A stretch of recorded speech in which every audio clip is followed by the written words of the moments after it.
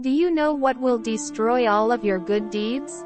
Holy Prophet Muhammad, peace be upon him, said, "On the day of resurrection, a man will be brought forth to stand before Allah, and his book of deeds will be presented to him, and he will not see any of his good deeds therein, upon which he will exclaim, 'My God, this is not my book. For verily I do not see any of my acts of obedience therein.'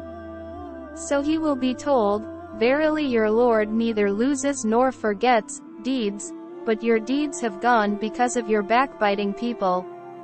Then another man will be brought forth, and will be presented his book of deeds, and he will see many acts of obedience recorded therein, and will exclaim, 'My God, this is not my book.